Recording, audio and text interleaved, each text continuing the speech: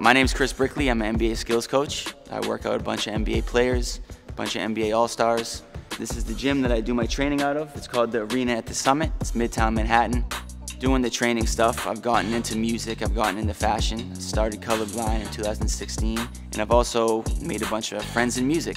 My father was a postal worker. He didn't make a pile of money, so I started getting hats for Christmas or Thanksgiving or birthdays or stuff like that. Or if I played really good in a basketball game, maybe my dad would be like, you can go to Lids and get a hat. I've been wearing hats my whole life, so the partnership means a lot to me. I'm part of the Lids family.